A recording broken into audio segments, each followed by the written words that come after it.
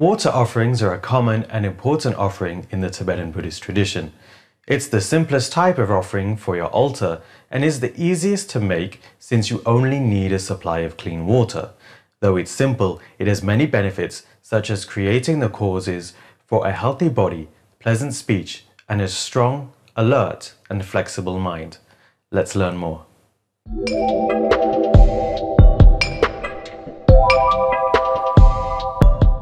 To make your water offerings, you'll need offering bowls, a supply of clean water, a jug, and a clean cloth.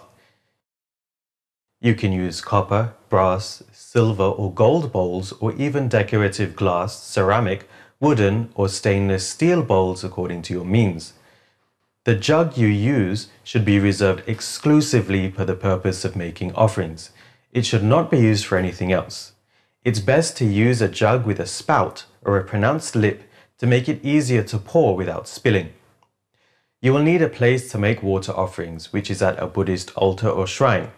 I've given a very simple explanation about a basic altar setup in my previous video on sensory offerings, which you can check out on YouTube. Before you begin, the bowls should be upturned in a row or on one end of your altar. This is so that you are not offering empty bowls on the altar. Offering empty bowls is inauspicious and it's disrespectful because it's like offering nothing to the Buddhas. This can even attract a type of spirit that can cause obstacles to your practice. Arrange your water bowls in rows, either straight or curved. Use 7 or 8 bowls for each row. If you use 7 bowls, this represents the 7 limbs of formal practice. If you use 8 bowls, it has the same meaning as the 8 sensory offerings. If you are short of space, you can arrange the bowls in 2 rows. Start the sequence closest to your Buddha image and go from left to right. The first step is to make sure that you have enough clean water near your altar to make the offerings. You can fill your jug with enough water to fill the bowls. Alternatively, you can use a bucket to transport water to your altar. Then you can fill your jug using the water from your bucket. This bucket should only be used for offering purposes and not for anything else. To begin, take the bowl on the left and pour a little water from the jug into it while reciting Om Ah Hung.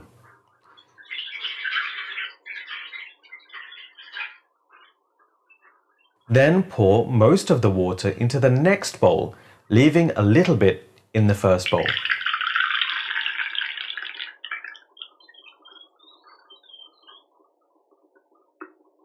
Continue in this manner until all the bowls have some water in them. We do this because it is inauspicious to place an offering bowl on the altar with nothing in it.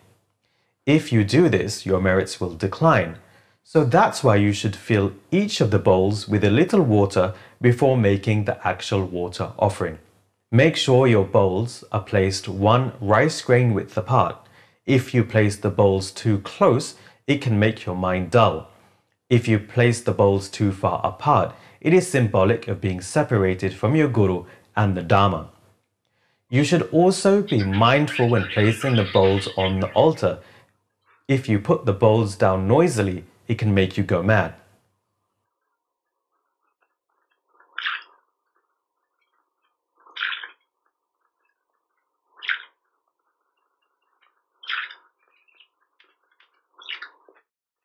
Going from left to right again, fill all the bowls with water from the jug. You should fill the bowls up to within a couple of millimeters from the brim of the bowl. This is about the width of a grain of rice. As you fill each bowl, visualize that you are offering all the purest waters of the world to the enlightened beings.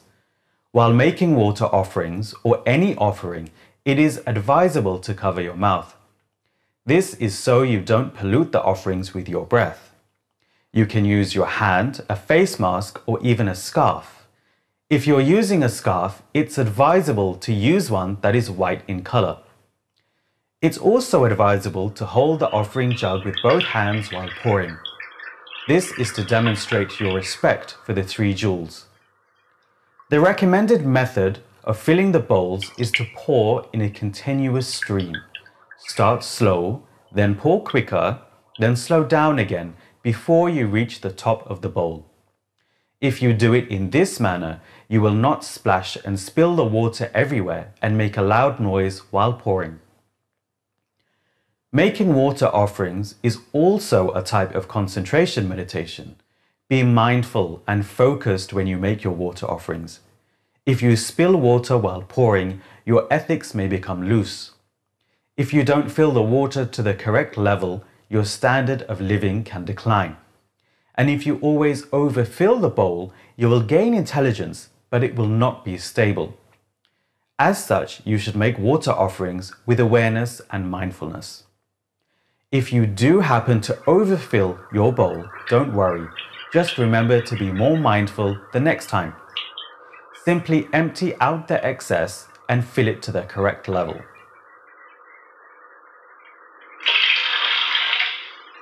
This may sound simple, but some people have difficulty with making water offerings.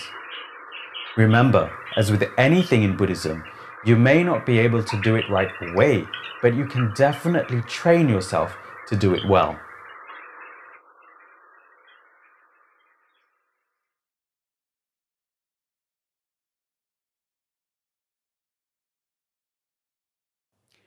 Once you've finished making the water offerings, light a stick of incense and wave it over the offerings, reciting the mantra Om Ah Hum.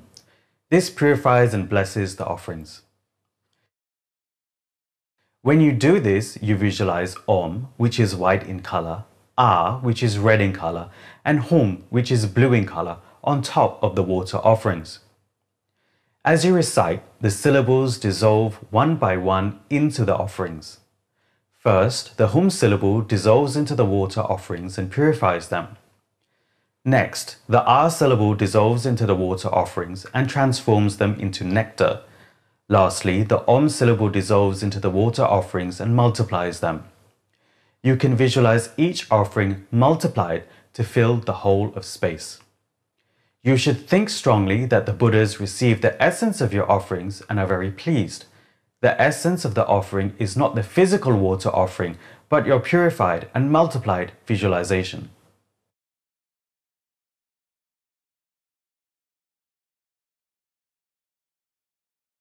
At the end of each day, clear the water offerings from right to left. You empty each bowl of water one at a time. Wipe it dry with a clean cloth reserved solely for this purpose. Then place the upturned bowl back on your altar. You can clear the water into the same bucket that you used to transport the water to your altar when making the offerings. You can place your bowls in the same position, or you can stack up the upturned bowls to one side of the altar. While clearing the offerings, recite Om Benza Sato Hum, which is Vajrasattva's short mantra. If you know Vajrasattva's long mantra, you can also recite that instead. Think strongly that you are purifying all your negative karma and obscurations. Your water offerings should be set out and blessed before you begin your daily sadhana. Alternatively, you can make the offerings in the morning and clear them at night before sleeping. If you're doing this in the morning, you should take refuge and recite the 4 immeasurables before making the offerings. Once finished, you should recite a dedication. This is already included if you're making offerings as part of your daily sadhana. There is no limit to the number of water offerings you can make. You should try to have at least 7 or 8 water bowls. However, if space is limited, you can have less. And of course, if you have more space, you can offer multiple rows of 7 or 8 bowls, or as many as you like. His Eminence Tsem Rinpoche set out as many water offering bowls that could fit on the altar. These offerings are still made every day. Even if you only have a limited number of bowls, you can still make as many water offerings as you like. After you have made a set of water offerings and consecrated them, simply clear them and start the process again.